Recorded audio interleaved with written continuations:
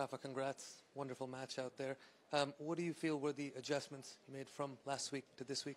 I think I played better, thank you. No, I played better than last week in general terms, and then when that happens, I was able to hit the ball longer with my forehand, to play better to the right spots, changing down the line. So I did a lot of things better than what I did last week, and that's why the change.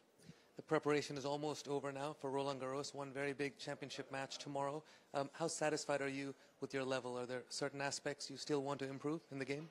Well, I never take this like a preparation for Roland Garros. No, of course, Roland Garros is an amazing tournament, and of course the most important one for me. But I play every tournament by trying to win the tournament. No, every tournament is so special for me and very important in the history of this sport. Rome, Monte Carlo, Barcelona, Madrid. So every tournament is part of the history of our sport. So I don't take this tournament like preparation for no one other. No, and then of course I have been improving every tournament, every day. That's positive. If we want to talk about Roland Garros, of course, I think I'm in better shape today than a few weeks ago. And then try to be ready for tomorrow. That's the main thing now. Be a great match. Best of luck. Thank you.